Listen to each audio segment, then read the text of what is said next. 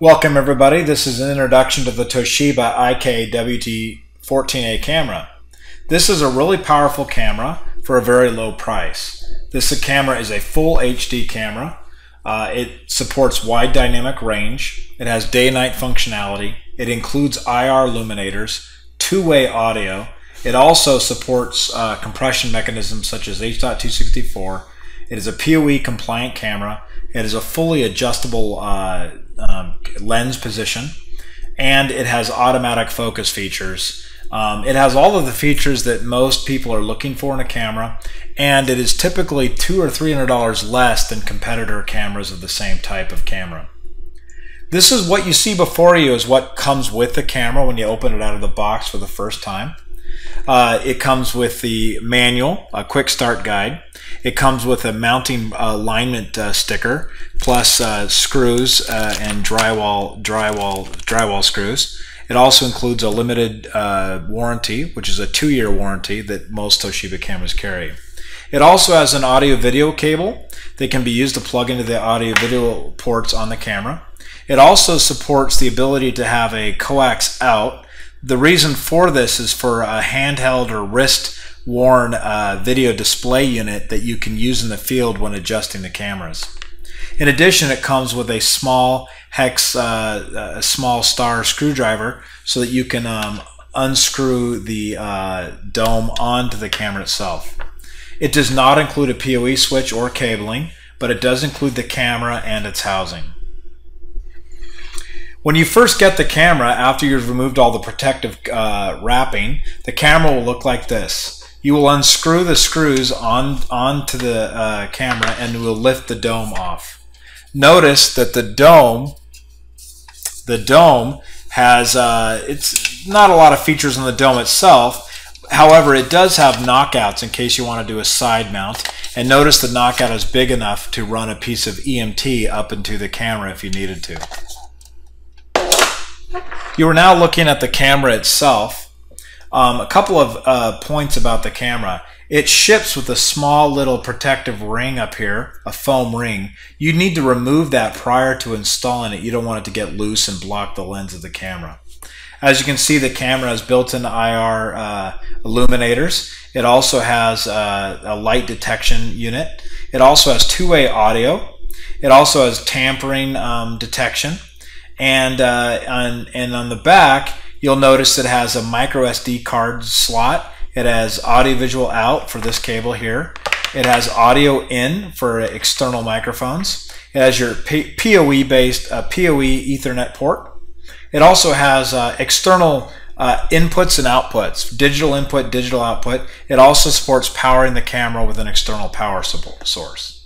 The camera has an adjustable way to adjust the lens. As you can see here, by untwisting these things on the side here, you can move the lens up and down. You can also you can adjust it other ways as well. So it's completely adjustable. It can be turned wide. You can turn the lens, or you can adjust it this way. So it's a complete 3-axis adjustments can be made on the camera. Now that we're done looking at the camera, let's go ahead and take a look at the software. The camera comes with a CD-ROM.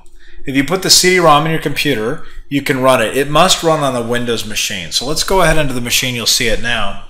You see this thing called the Installation Wizard. You'll go ahead and double-click on that Installation Wizard and run it. When the installation comes up, it's going to try to detect what type of network you're on. In this case, it's detected that I'm using DHCP. So I'm going to click Next, and it's going to go out and try to discover the camera. It may take a few minutes to do this, but if you're on a /24 network, it won't take very long. But notice in this case, it's discovered the MAC address and IP of the camera, and it's got the correct model number.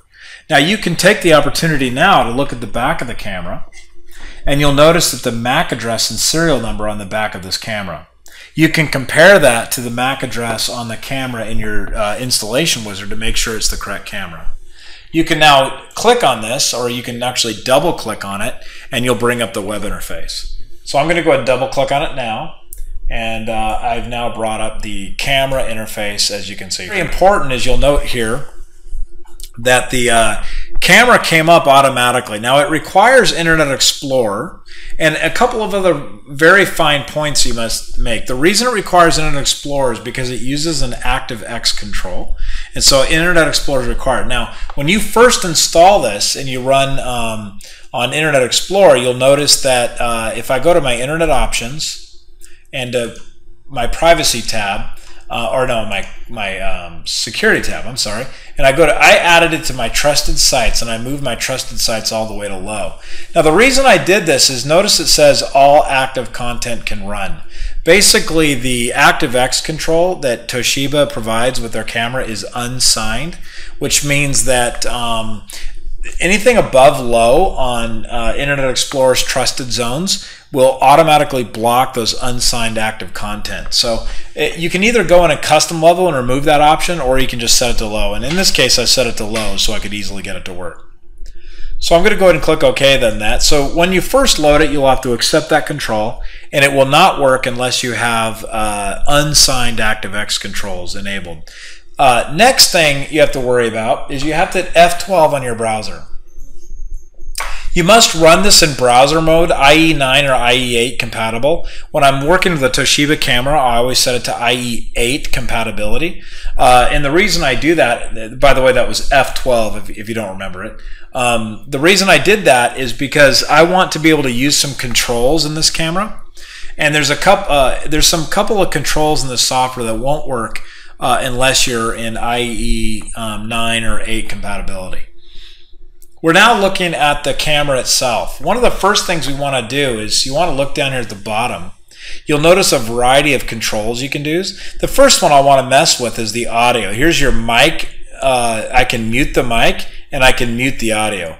I'm going to mute the mic and mute the audio because, you know, right now I'm talking very loudly in this room, and if I don't have those on, then basically you'll hear it echoing. But this is where you mute the mic and mute the audio. And by the way, it does have a built-in microphone on the camera, and it does have a built-in so it does have a built-in microphone. Other controls down here, you can very important up here to the top, you can set it right now. It's not displaying true resolution. If I hit 100%, it's actually displaying the true resolution of the camera. I have to go very, very far over here and very far down to see the full resolution of the camera. This camera is truly a full HD camera, which is 1920 by 1080p. Consequently, it's a pretty large image coming out of the camera. So if you do it, I always view it in auto just so I can see it all shrunk down in one view. But I wanted you to understand those settings up there. Next thing you need to recognize is you can actually have multiple streams coming out of the camera, up to 4, and different streams can be set in different formats, and so and also I think they can be set to where one of them's digitally zoomed in, and so you can have different streams performing different functions. You also have your pan, tilt, zoom features here. You can also do a manual trigger. In a minute we'll talk about triggers. You can actually force a manual trigger. And then finally down here at the bottom you can take a still picture. I can take a snapshot. And so notice what just happened. I took a snapshot of that of there, and I can save that file if I wanted to. I can also zoom in, and so right now this is my digital pan, tilt, zoom, and I can zoom in more or less. And so notice I'm digitally pan, tilt, zooming in right now. This is not an optical pan, tilt, zoom. It does not have that feature in the camera, but I'm digitally pan, tilt, zoom. I am digitally zooming in right now, as you can see that. I can also pause the video, and then I can start it again. I can also record the video. Of course, when I do that, it's assuming, of course, that you have a recording source. And so we'll talk about recording sources in a minute. All right, well, there you go. You can also run this view in full screen if you wanted to. And you can see right now I'm running the camera in full screen, which is pretty nice. And hit escape to get out of full screen mode. Okay, we're now done with the basic viewer settings of the camera. Let's go ahead and take a look at the configuration settings. In the configuration settings, notice I'm in basic mode. This is what basic mode looks like. I always go to advanced mode so I can show you all of the features. But let's go. So we're in advanced mode. Just make sure you understand there's a difference between basic and advanced mode, and we are in advanced mode now. A couple things. First off, on general settings, I can change the host name of the camera to whatever I want it to be. Also, look at the turn off LED indicator. Looking back over here at the camera, you'll see the LED indicating right here. You can actually turn that off so that people couldn't see that LED blinking up in the ceiling, for example. So I'll change that. I'll choose save, and now you'll notice that the LED disappears. It is no longer active after I turn that off. I'm going to go ahead and re-enable the LED. Notice that I can set my time zone. So if I was, for example, I'm actually in Pacific time, so I could go ahead and change that if I wanted to. Yeah, if I could find it. All right, there we go. So I'm changing to Pacific time. Too bad they didn't say Pacific time. And so I can also enable daylight savings time if I wanted to. And you can say if it's enabled or disabled. I can also keep the current date, or I can synchronize with my computer. So I'm going to go ahead and synchronize with my computer right now. You can also have it manually set the time or automatically with an NTP server. Highly recommend on any camera implementation, always do an NTP server, because it's very important that your camera's video and your video management system be synchronized. But I'm going to leave it at synchronized with computer time because I don't have an NTP server to use right now. All right, there we go. So I've now configured those settings. Homepage layout. Nothing real fancy here other than the ability to customize. I think customize is really nice because you can provide your own logo on here rather than Toshiba's logo, which might be a good option for those of you who are trying to brand your solution to the customer. You can also put a website up here so that when they click on the logo in the upper left-hand corner, it'll actually go to your website instead of Toshiba's. And there you go. You can also disable or enable that trigger button that I showed you on the front. There's also a theme options. You can change colors of the theme. Let's say you wanted to match more of your solution or your color, your logo or whatever. Maybe you have it embedded in an application and you want to use those colors. You can do that up here. Anyway, that's just kind of fun. Under logs, you can see logs of it's been rebooted, restarted, time's been changed. You can also enable remote log features and have it send logs to an IP address, so kind of like a syslog function. You can also see who accessed it and when. Very important is you can set user accounts on this. I'll show you later, and you can track who did what on the camera. If you go to parameters, there are some customized parameters that can be embedded in the camera. This is usually something you do with technical support, but you can actually have specified parameters be put in the camera, and this gives you kind of a text output. One thing that's nice is you can copy that text output, so you can copy and paste it into Notepad or whatever, so you can know exactly what the settings were on the camera. If you go to the maintenance tab, here's where you upload firmware. If you go to Toshiba's website, I'm going to go ahead and bring Toshiba's website up over here for you, and you go to the support and go to downloads, you can actually search for the model of camera and download the latest firmware. When you do that, you can upgrade the firmware here right in place. You can reboot the camera right from here. You can also restore all the settings. A very nice feature is to restore it except for these. The reason why you might want to do that is I don't want the camera to reboot and forget its IP address because I went through the trouble of setting it. So you can actually restore factory defaults except for the network IP. You can also back up your configuration file by exporting it here. And you can do a server status report. You might want to give these technical support will sometimes ask you for them if there's ever an issue. And you can upload you can upload configuration file as well. So you can back up the configuration and then you can also upload it. Okay, those are those details. If you click on security, you can create user accounts. Here's where you set your root password. Right now it has no password, so I was able to get into the camera right away with no password. Very important to set a camera password that's unique and that nobody other than people that should be accessing the cameras have. Here's where you can enable or disable the ability for people to manage the digital output and PTZ controls on the viewer interface that I was just showing you. You can also allow or not allow people from a mobile device to view the camera. Sometimes you want people to be able to just hit the IP on the camera from a mobile network and view the camera on their tablet or whatnot, and you can have that ability here. You can also add multiple users. Multiple users are nice, so you can say who did what in logs, but you can also set what they can do. So you have three basic statuses: administrator, operator, viewer. Administrator can do everything. Operator can view it, make some PTZ moves, and those type of things, and view logs and things. The viewer can only view the front of the interface, and we can control what the viewer can do with these privileges up here in terms of pan, tilt, zoom control and that sort of thing. You can actually use certificates. So right now it's a self-signed certificate, but you can also create a certificate request and then install a certificate from a certificate authority. And you can also enable HTTPS. Right now I access the camera via only HTTP. You could actually manage the camera via HTTPS and use a signed certificate so you don't get the certificate error when you hit it for the first time. And more importantly, when you hit it for the first time, you don't have to go through all that. The issue that you had with Internet Explorer allowing an unsigned certificate. Access list is very important.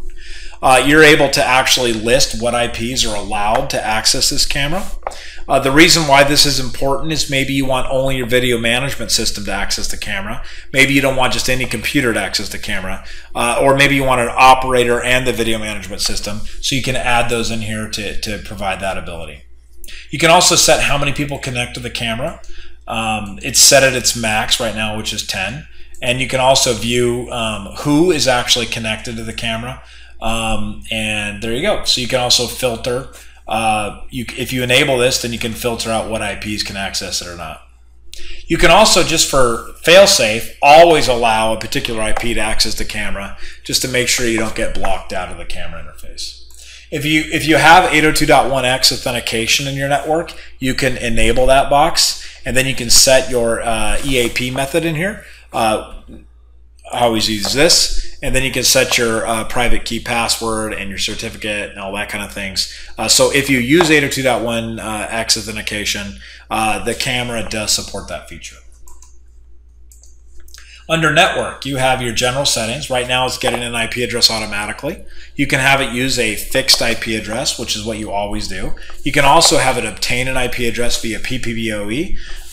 Not very common in North America anymore. And you can also have it use an IP version 6. So let's say you're on Hurricane Electric, or you actually had an IP version 6 network. You could then have it use IP version 6. And you can manually specify an IPv6 address, or you can have it automatically obtain an IP address for IPv6.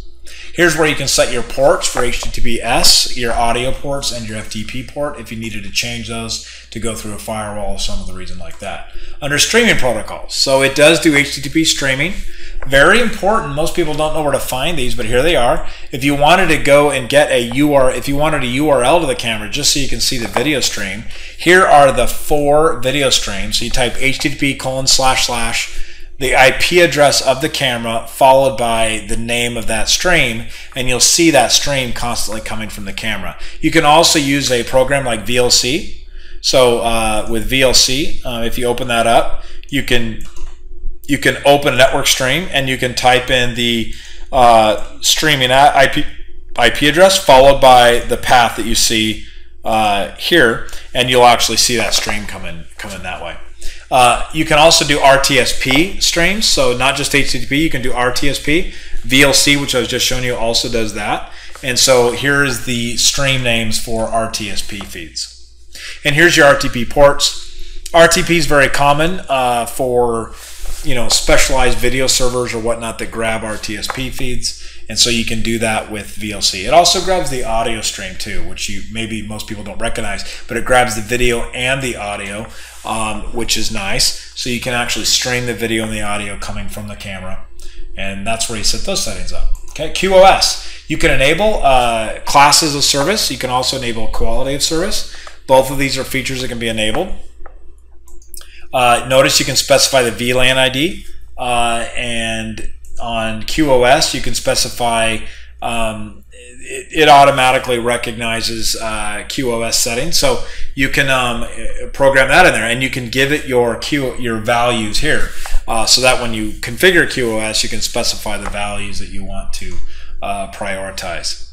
On dynamic DNS, if you happen to have this camera plugged into a DSL line and you wanted it to, and it was using an automatic IP address, and you wanted to automatically register its obtained IP address with a dynamic DNS provider, you can do that. However, it only supports noip.com and changeip.com are the two dynamic DNS providers that it supports. It does support SNMP. If you enable SNMP, it does give the ability to set your whether it's public or private. It does provide you with the ability to set passwords and all that kind of thing for SNMP version 3, which supports that. And here's where you can set your private and your public. You can set your string name. Right, the default string name is set to private, but you can change that to whatever you want it to for SNMP. Audio and video. Okay, for image, this is probably the most important part.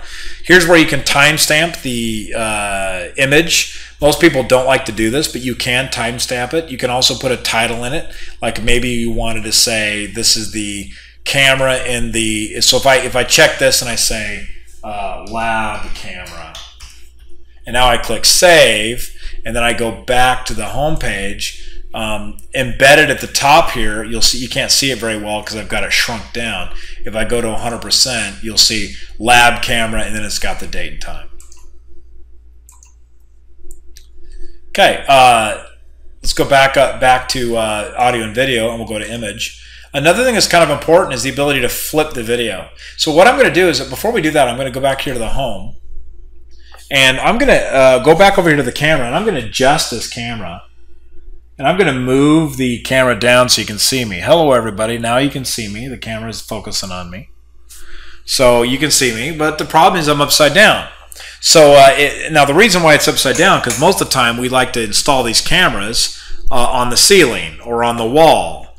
We don't normally install them on a desk like this. So, but if you install it that way, you can always go to configuration, audio and video, image, and you can adjust it by flipping the video configuration.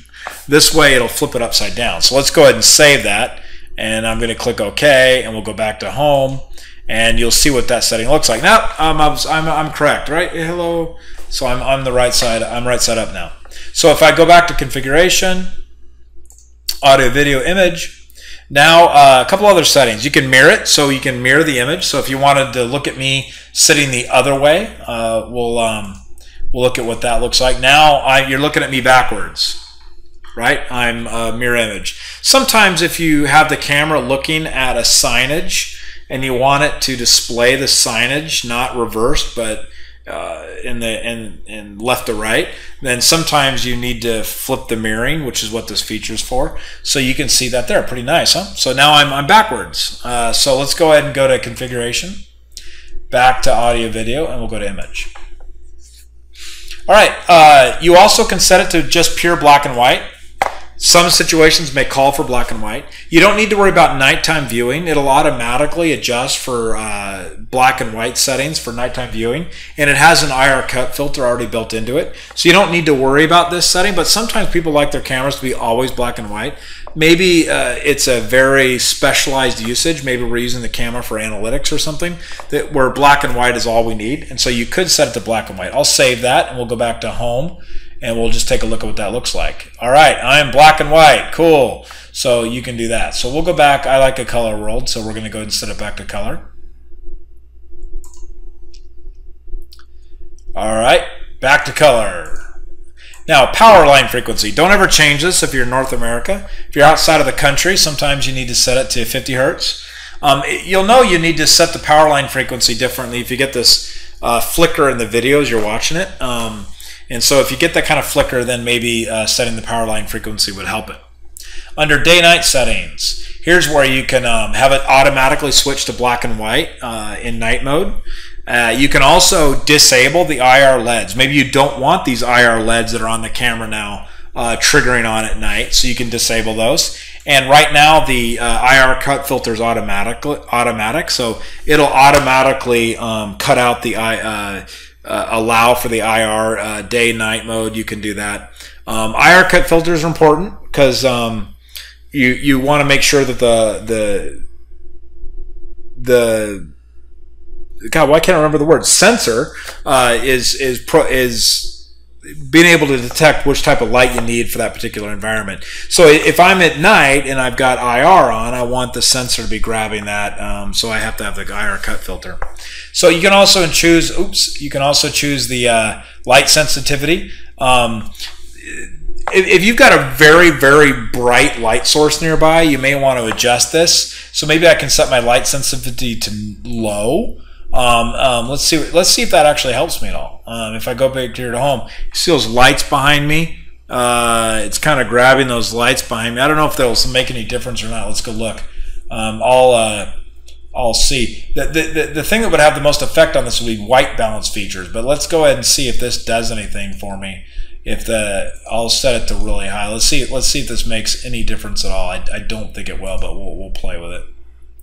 It doesn't really make that much of a difference, but you have a light sensitivity. I haven't found a need to adjust that setting that often. So we'll just leave it at medium. There we go. All right, so here's where you set or disable the IR cut filter. Most people leave it at auto. Sometimes you don't want the IR cut filter doing that. The reason why is because as it gets nighttime, the IR cut filter may cut in and cut out, especially if maybe there's something causing it to get dark suddenly or quick, a shadow passing. This can cause issues. Sometimes people will actually have it schedule. Maybe I want it to IR cut filter to be on at a certain time. This way I have no danger of the IR cut filter clicking in at random times once it gets to a certain state at night. I can instead have the IR cut filter only come in at a particular time. So that might be why you would do that. Okay? Let's go to a couple other settings. All right, preferences. Here's your white balance features. Pretty important feature. The reason why it's right now white balance is auto, and the reason why white balance is a big issue is because different colors have different temperatures, and when they come into the sensor, they can be perceived in a certain way. I don't know if you've ever noticed, but if you look through a camera at as the sun's going down, you'll notice the shadows are kind of a lighter blue, whereas maybe the direct sunlight is more a brighter color, like a yellow or something. It is because temperature has different color. So, color has different temperature. So you can actually adjust. If you have a situation where maybe whites don't look quite so white, maybe they look a little bit more blue or a little bit more yellow, or whatever case because of the temperature scenario, then maybe you can adjust this. So the way you can adjust the gain up or down. Notice that right now, you're seeing the effect right now. My monitor here on the screen it's got a tinge of blue to it. At least I think that my monitor right now is actually white. So it's picking this up different. Now, different light sources are going to produce a different effect. In fact, you're seeing another artifact up here on the wall. Do you see this light up here? Fluorescent lights are up here. They're casting kind of a blue shadow up here. Do you see that? In reality, I'm looking at this, and that is not blue at all. That's actually kind of a brown color, and you're seeing it as kind of a blue color. So the camera is not getting reality here because it's picking up the temperature of that color, and it's reflecting it as a blue color. So we can actually adjust the red and blue to balance out the white color. So I don't know, we can mess around with this. So I'll knock this down to 5%, right? Let's see what that does. Oh wow, look at that. So by adjusting the B of the RGB spectrum, now the fluorescent lights it's really you're getting this yellow kind of warmer, higher temperature reading from the light source. And so, but notice even though I totally jacked up the rest of the room, notice that the monitor is looking more white, right? So you got trade-offs here. So we can start to adjust. Let's go 25% and see what happens here. Slight improvement, right? It's not yellow like it was. Notice my monitor is looking a little bit more white, And notice I have less of that blue artifact up here, right? So I'm actually able to make whites more actually white by doing that. Now, notice up here, I'm going to just mess around just so you can see the effect. So I'm going to move the red down to 5%. Notice I'm starting to get kind of this green hue, you know. And if you really want to understand this, go just Google temperature and color, and you can see the spectrum of colors and kind of get an understanding. But this is really helpful when you get fluorescent lightings, artificial light, sunlight, whatever that's washing out your image and causing your color sources to be whacked out. You can actually adjust this with this gain right here, as you just saw me do right here as we were experimenting with it. You can also adjust the brightness of your image. So let's say you wanted to increase that. So I'll go up to a level of 6 there, and we'll see what that looks like. Notice the image is brighter. Sometimes that helps, especially when you're looking into a well-lit area that's got a darker background. You may want to adjust the brightness, so you can adjust that. I'm going to go back down to 0, and let's go ahead and change we'll increase the contrast so you can see the effect of that. Notice that you're increasing the contrast. What contrast has done is notice that there's more detail in the areas that were kind of being washed out by the light before, and so you can kind of play with that. And then you might want to adjust the sharpness. Maybe it's a little too sharp now, so you can adjust that. And so the lines of resolution will become a little bit more blurred, and so you can adjust that as you wish. So these are very helpful settings to help make your image better. No condition is ever going to be the same. So notice here the contrast. Notice there's not as high contrast. It's a little blurry in areas, but maybe blurry is actually good. Maybe it's helped clarify certain things. So you can kind of play with that. So there you go. You can just leave that however you want to leave that. Now notice it's got this low light compensation. You can have actually have the camera compensate for low light. It's almost like it's grabbing light. It's using whatever light source it has to improve the image where it would be dark. You may not want this in a well-lit area. So if you're in a well-lit area like I am now, I may want to remove that. You know, you may want to, and you can just experiment. This absolutely did nothing in this condition, but you might want it to compensate, especially if you're in a low light environment. They leave that checked just so that you can, most people do put cameras outside, so they want that ability. Now, here's the great feature, and this is included in the camera. There's a lot of cameras in the market that started to have wide dynamic range. It has wide dynamic range, and believe me, this camera with wide dynamic range enabled can look at a very low light situation, and it can almost be as if that was looking like daylight. It's really rather amazing.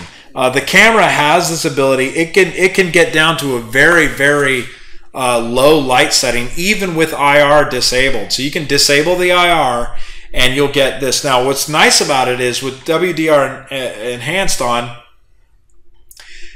in a low light condition, you'll still get a color image as long as the IR cut filter's off and as long as IR is not working. You'll still get a color image even with this feature enabled. So wide dynamic range is something to experiment with. It really helps with really shiny objects. It really helps with backlit environments. So if there was a window behind me that was really bright, it could really help reduce that glare and actually see what's behind you better. So you have all those features, and you can mess with this. It's better to mess with this when you're in a very well lit area with a lot of backlight, and you can experiment. But that's with wide dynamic range enabled. I'm going to disable it for now, and we'll move on. Exposure. Exposure allows us to adjust where the sensor what light source or what area of light source that the camera will use for its exposure. Right now, the full view is working for the exposure of the image, and you can actually customize this. So I'm going to add an exclusive window. And the reason I want to show you this is I can drag this up here, and maybe I want to exclude the lights up here, right? I want to exclude these as being that exclude them from my exposure. So I'm going to, in fact, I'm just going to drag that whole thing up there. I'm going to exclude all those lights up there as my thing. So, right, I got that set. Now I'm going to click Save.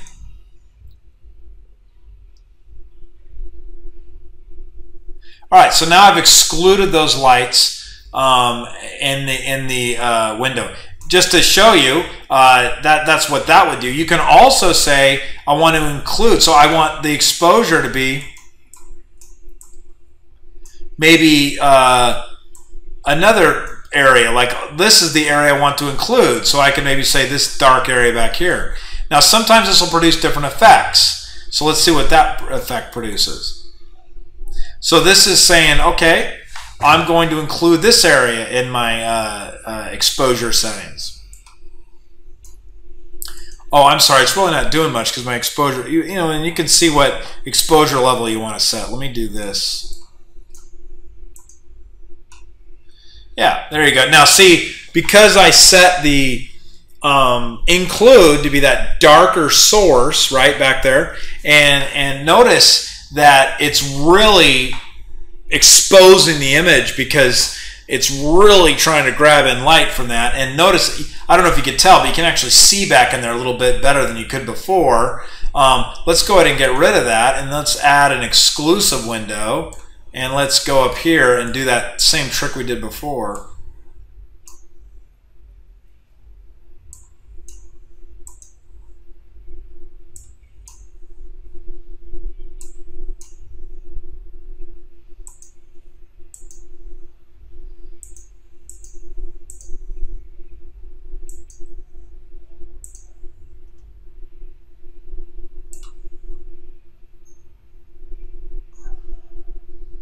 All right, the reason I wanted you to show that is look at what's happening now. Notice I can almost see the details of that fluorescent light right now. And so you can kind of see the details there. You can also adjust the gain, especially the wide dynamic range on. You can adjust this gain. And boy, I'm telling you, it can really, you can adjust this gain and really affect kind of how it perceives that image. So you can have a lot of fun playing with that. Those kind of settings. So anyway, here's your gain values, your exposure values. You also have automatic, so you can do indoor, outdoor, and just kind of just I don't know what exact levels it sets, but you can experiment with that.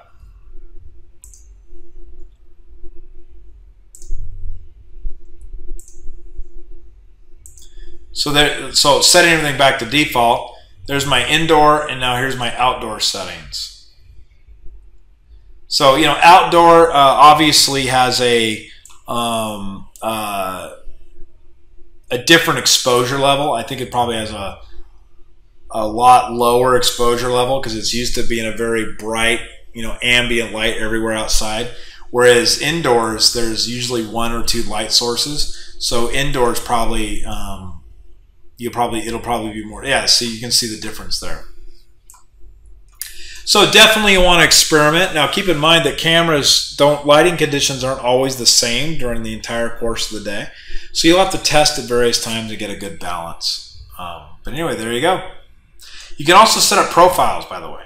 So you can have different profiles for different settings, which this is a great feature. Notice how I was just adjusting.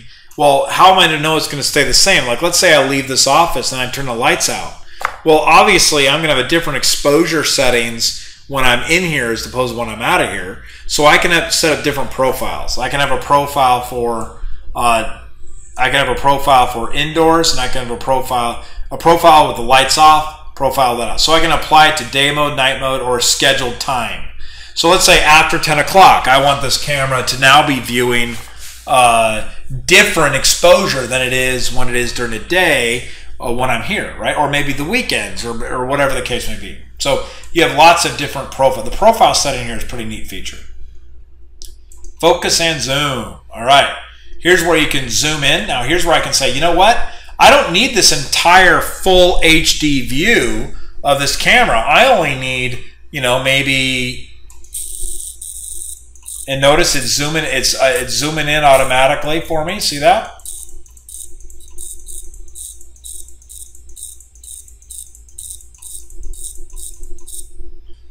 So I'm not touching the camera. I'm doing this all automatically through controls, and now I want to focus it.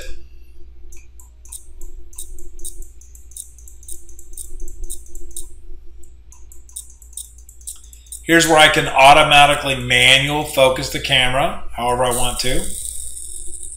There we go, getting a little better focus. Oh, a little too far. Notice how it's kind of hard to adjust. Well, let's say I get it pretty good, right? But I haven't quite got there. I now have this one-touch focus where it can actually autofocus, which is what it's trying to do right now.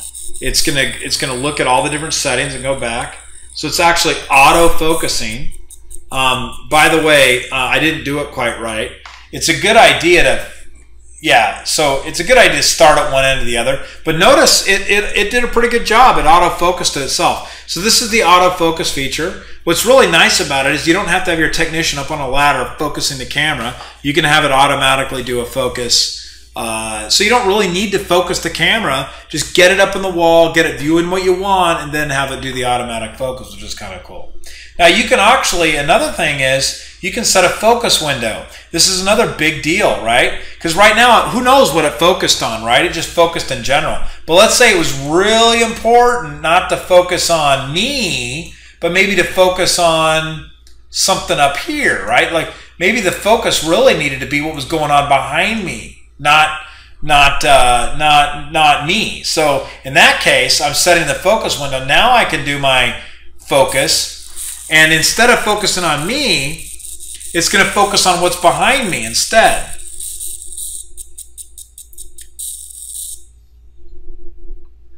Boy, that didn't work out too good. But you get the idea.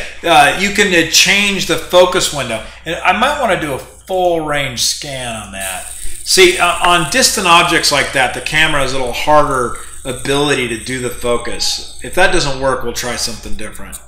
But notice it's focusing, it's using that focus window to focus the image. Let's see if it does better on a full range scan.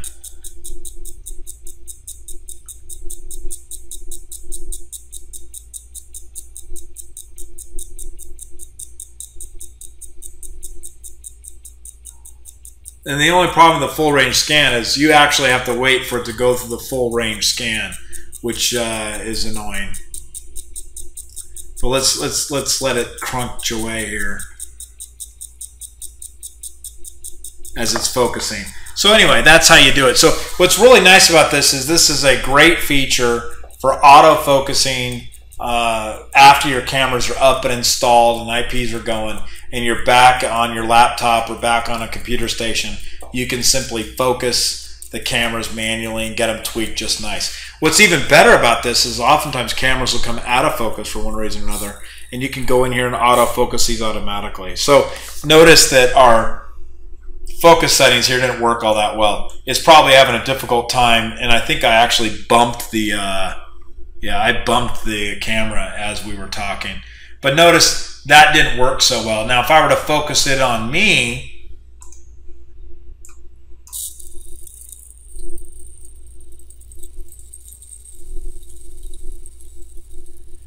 now notice it really does a good job because it's a closer object, and so I'm a closer object. The focus is probably going to work much better because I'm a close object. It'll focus on me.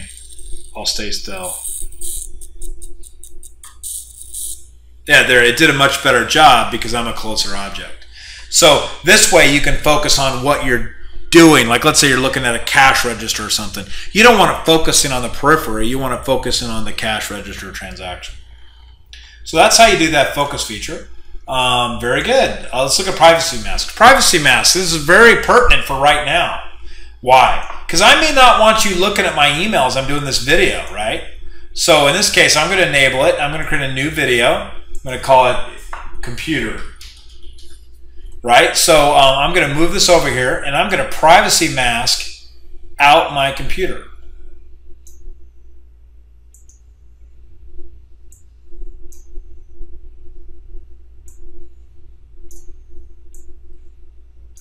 Okay, I don't want you seeing so I'm going to save that. Now I've privacy masked that out, right? So now if I go back up to my main image, guess what? You can't see my computer. You can't see what's on my desktop right now, and you can't even see my hand. See, no hand, hand, no hand. Now, what's even important is this is not part of the image anymore. This has been masked out. So even if it goes to the video management system, the video management system doesn't get to see this either. So that's what privacy masks do. And now I've blocked out my monitor so you can't read my email. Okay, so there we go. I'm going back to the configuration settings, back to audio video. Let's go to image.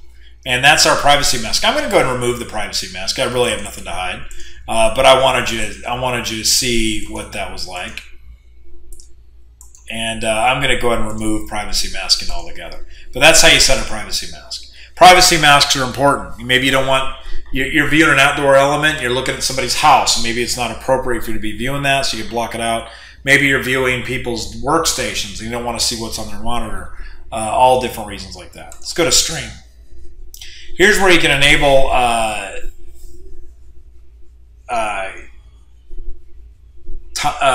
different video streams. So in this case, there's 4, and so you can change the format. So maybe I want to go all the way down to 1 CIF or QCIF or whatever that is, quarter CIF. So I can go all the way down. I want to do that for, let's say, stream 3. So I want to drop that all the way down to very low resolution, and I don't want it to be. I want it to be just this right here. So notice this is a quarter CIF. So I'm just actually that's really small. Ouch. Let's do 4 CIF, which is NTSC. Let's say I want a 4 CIF image of just me, right? So there you go. Now stream 3 is just viewing me at NTSC output and at that 704 by 480 resolution, right? So I'm going to save that, click close. So now that we've done that, I'm going to click save. I'm going to go to home. Now I'm on video stream 1, right? So now I'm going to go to video stream 3, and now you're viewing just me, right? In 4 CIF instead of full HD. So, but what I want you to realize is there are actually 2 streams coming out right now, one in full HD and one in 4 CIF, which is what you're seeing right now.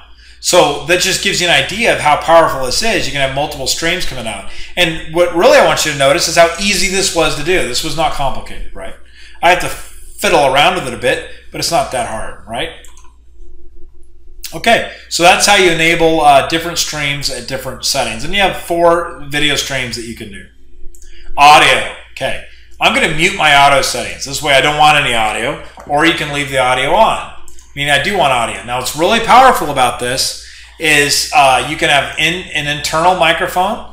You can also have an external microphone. So the camera has an internal microphone built into it. It also has an external microphone port. If you remember, on the back of the camera was that audio in port back there. And then notice that you have full settings over the AAC bitrate. Now, Toshiba is one of the few cameras that I found in the security world that actually have a pretty nice AAC bitrate on the camera. It's not like 8-bit mono, which is what a lot of the cameras are. So you do have really a lot of audio settings here, which makes this really nice in terms of grabbing audio. So if you've got an environment sensitive to both video and audio, this Toshiba camera is a great selection for you. PTZ. We don't have a lot of PTZ settings because it's all digital. Because obviously right now we only have digital settings. I'm going to go to my stream 1 here, my full HD stream. And notice we can set the digital pan tilt zoom features, and we can zoom in. And these are obviously zooming in digitally, right?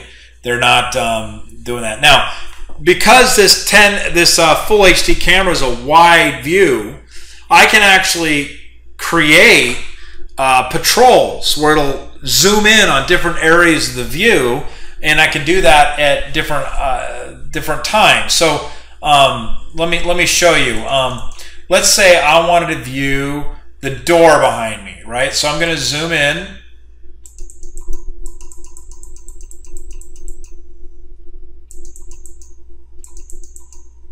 There, I'm viewing the door, right? So I'm going to go ahead and add that now as a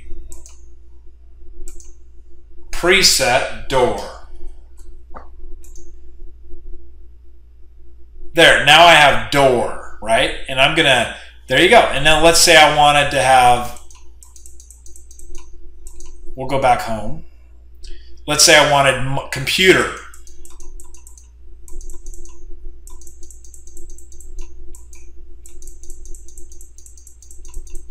So let's say I wanted my next one to be computer. I'm going to add that preset. So now I've got door and I've got computer. Okay. And I'm going to add them. But now I can even have this thing automatically patrol through the automatically patrol between the different views, right? Now let's do this real quick. Let me add another one. I'm going to call this one home. I'll call it main. So I've got one called main.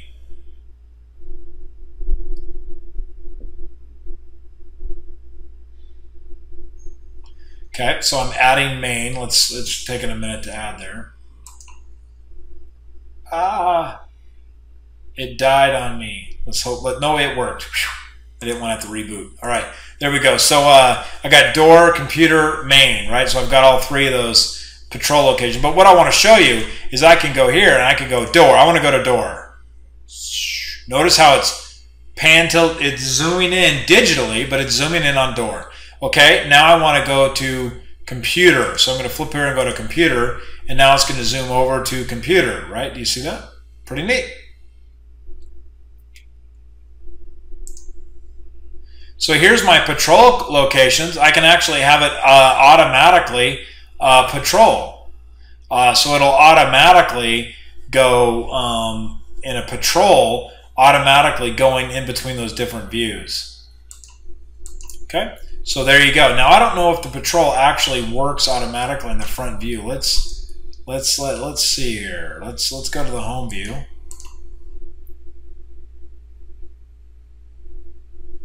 So I'm viewed on computer. And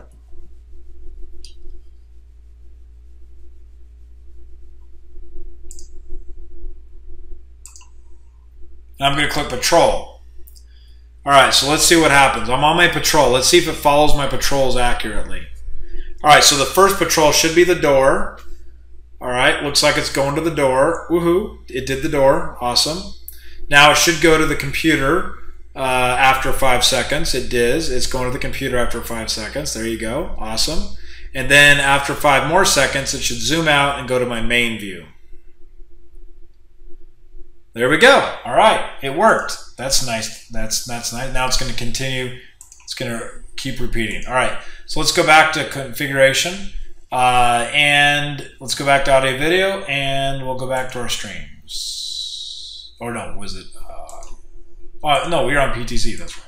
So PTZ settings, and here we are on, it's doing my little thing. So I'm going to go ahead and remove those out of there because I don't want it to actually be doing that patrol craziness right now. All right, so we're going to go back home.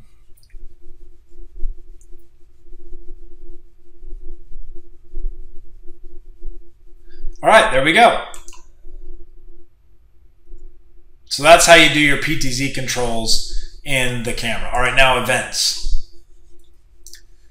Events are pretty powerful. So the camera can have, things can trigger the camera, and then the camera can do things. So before we set up an event, we first have to go to an event server. So we can call this my mail server. And here where we can put in Toshiba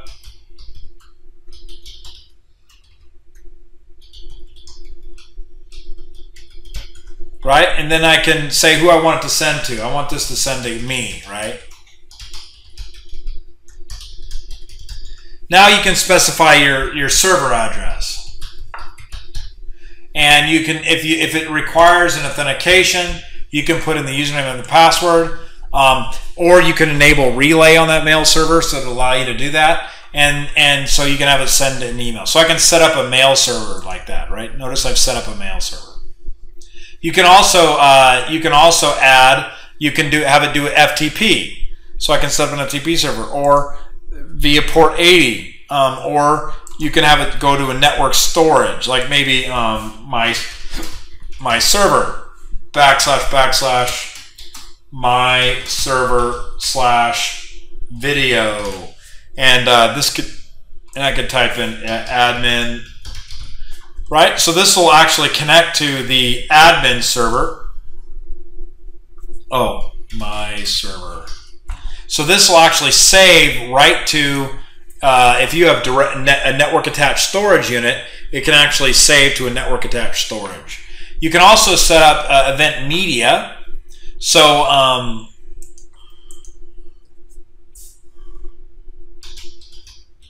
I can set up media. I want snapshots to be saved. And so I can have the snapshots come from stream 1, 2, 3, or 4. Maybe I want the snapshots to come, we'll call this snap of guy. So if I want those snapshots of 4sif of me, I could say stream 4, and I could have a name, the prefix guy dash, and then I want the date and timestamp. So basically, I can create a media that'll create snaps of me every so often with that prefix guy and the date and name to it. So I can save that, right? You can also do video clips. So those are snapshots. You can also have it do video clips. You can have it do video clips, and you do the same way. Or you can have it do just the log file. So maybe I want it to be just logs. So I'll say log files. All right, there you go. Now I can add an event. So here you go. So we're going to call this an event. So I can now enable this event. I can set the priority. I have 3 levels of priority. And I can say, I can adjust the motion, because if you have an event triggered on a motion meaning movement, sometimes you don't want the same movement causing 50 alerts. So I can say, you know what, don't do another event on motion, let's say until after 60 seconds, or maybe after 300 seconds, because I don't want to keep getting alerts on motion on this camera all the time. If, like, for example, I have this camera here at night, let's say, and I want it to watch motion, but I don't want, when the cleaners come in, I don't want it sending me 50,000 images of the cleaners cleaning the floor. So instead, I would maybe do, maybe every 5 minutes or whatever. So that's how you do that. So you can do that. Schedule. When do I want it to do? Always? Not during the day, because then it'll be triggered on me moving around. So let's do it, maybe at maybe during a certain time during the night I want it to happen, right? You can also do a trigger. So I can say, you know what, when motion occurs. So when motion occurs, I want it to do this. Now, obviously, you have to set up the motion detection parameters, which we'll talk about in a minute on motion detection parameters. You can do that, or you can have it just periodically every 5 minutes. So every 5 minutes, I want an image or whatnot. You can have it, if on the back of the camera, there's these inputs. There's little pins here. You can have a digital input, maybe from an alarm system, or maybe from a door contact. So maybe if somebody opens the door, you want that to come in to the camera. You can have that. If the camera reboots, you can have it be a trigger. If something gets recorded, so somebody records something on the front page, you want that to do that. If somebody holds their hand in front of the camera for a period of time and blocks the camera view for more than a certain time, then you can have it trigger. Or you can have it manually triggered. And you can set up manual triggers, and those are available on the front page when you view the solution. So then you can have an action occur. And so I can say, you know what? When the trigger occurs, I want it to trigger the digital output. Now the digital output, once again, is on the back of the camera. So there's 2 pins on here are the digital output. So if the trigger launches, I want it to launch this digital output on the back of the camera and cause that to fire. I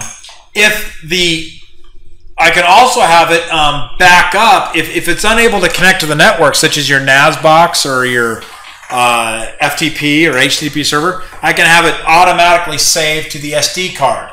And if you had an SD card on your inside the camera, then you could have it go to the SD card. And I can say what media. I want it to be snapshots, not video or whatnot. And you can have it go to a mail server or to your this is my NAS box, so you can do that. And I can create folders based on time and date and that sort of thing. So that's basically how you do it. So you have it scheduled on when you want it to occur, what causes the trigger, and then what you want it to do.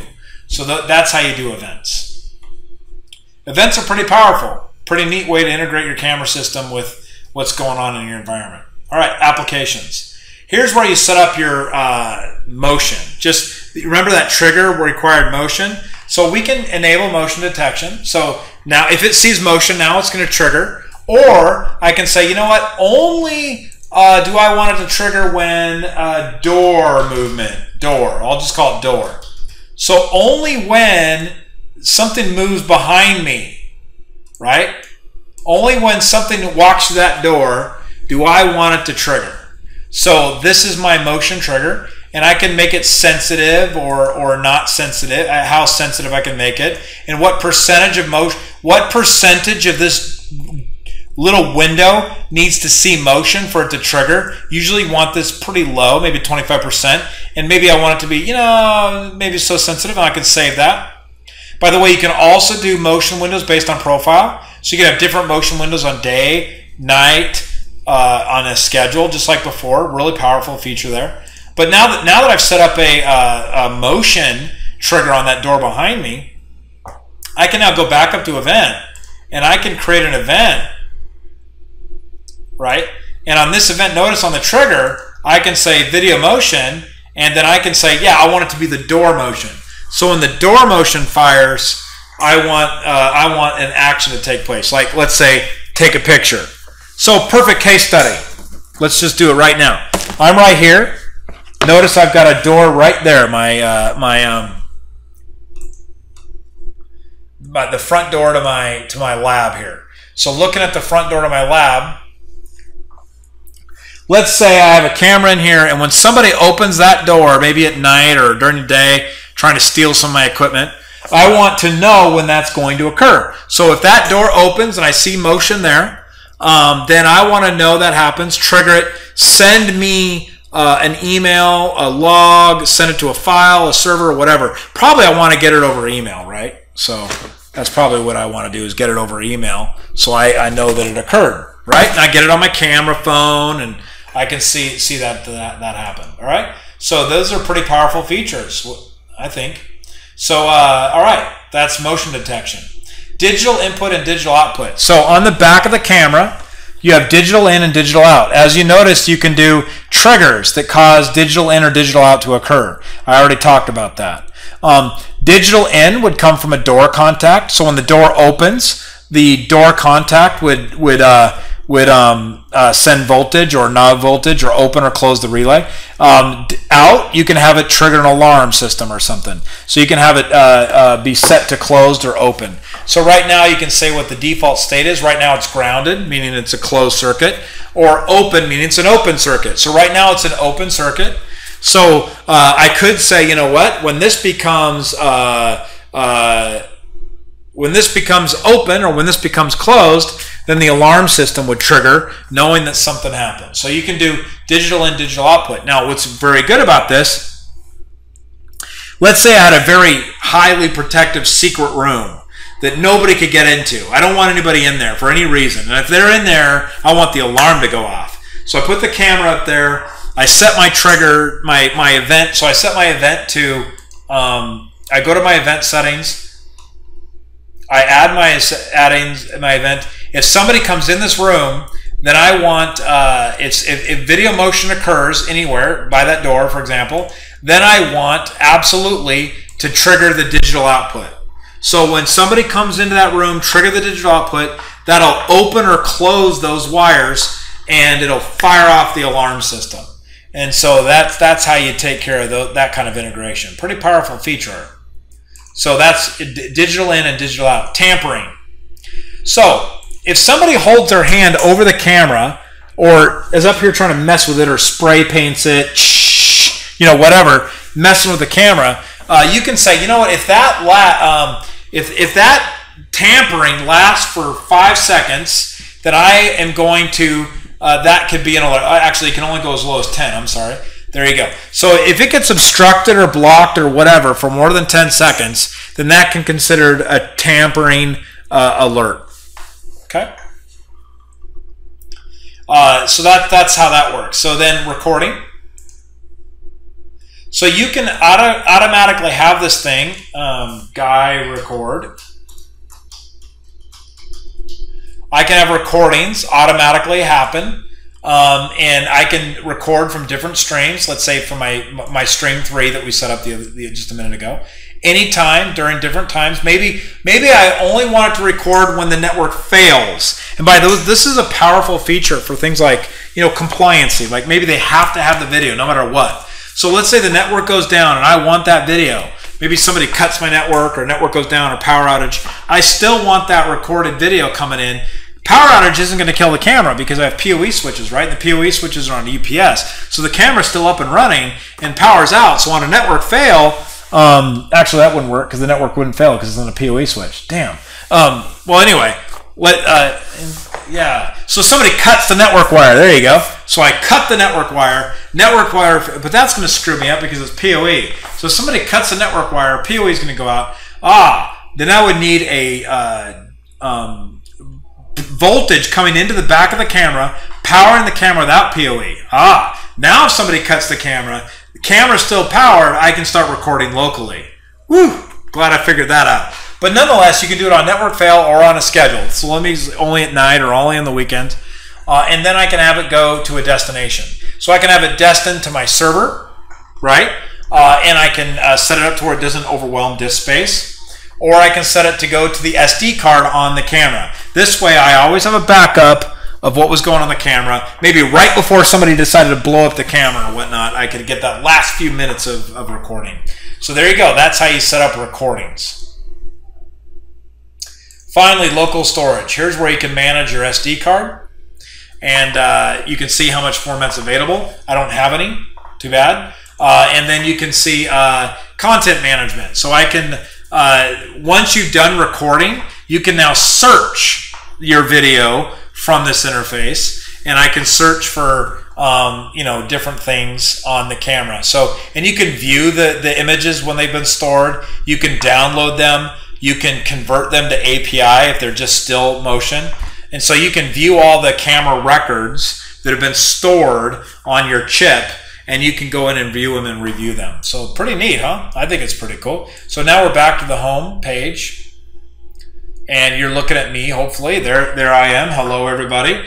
I want to just say, in conclusion, that this is a really powerful camera. The only thing I haven't shown you, and actually, let's do that now. I am going to go to configuration, and just to put a big exclamation point on how cool this camera is, I'm going to go to audio, video, to image. No, I'm not. I'm not going there.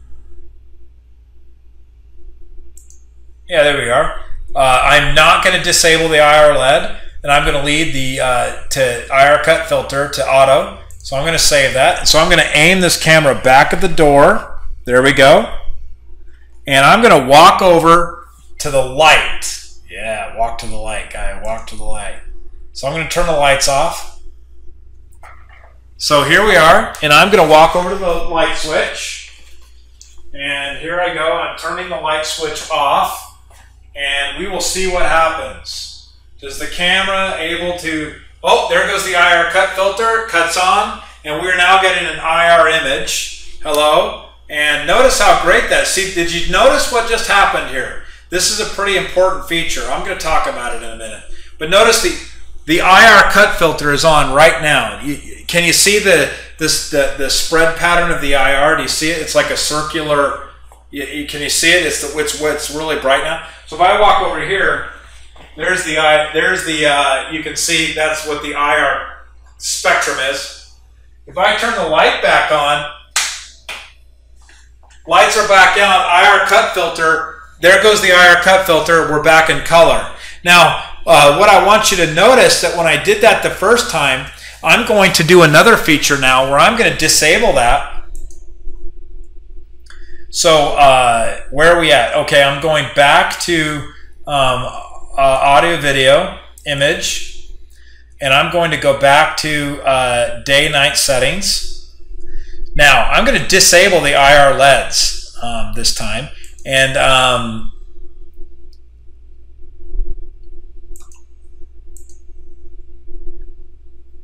now I believe, let's see, exposure.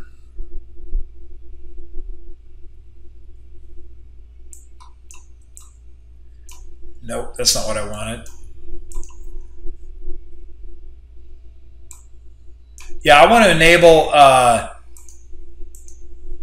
going to enable the wide dynamic range enhanced. I'm going to save that. All right, now the IR has been disabled. The infrared illuminator has been disabled. So now I'm going to turn off the lights.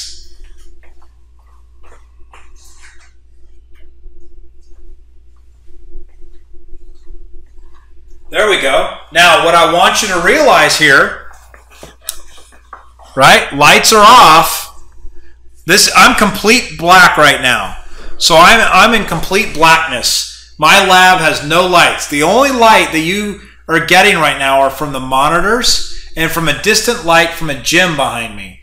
So notice that wide dynamic range and also the ability of the camera to capture light and bring light in is actually illuminating this shot pretty well. In fact, in complete blackness, let's see, let me find, yeah, in complete blackness, like over here in the corner, notice this is over in the corner. It's complete black over here, but you're still able to see me pretty good, and this is without IR on. So this camera is doing really well in low light, even with the IR illuminator is not even on. So this just gives you a good demonstration of the light features of this camera. All right, so I'm concluding this discussion. Hopefully you've learned a lot. This is a pretty powerful camera. You know, it's about a $500 camera, maybe a little bit more. And that's a pretty good price for such a powerful camera. Thank you very much, and visit physicalsecurityU.com for more. Thank you.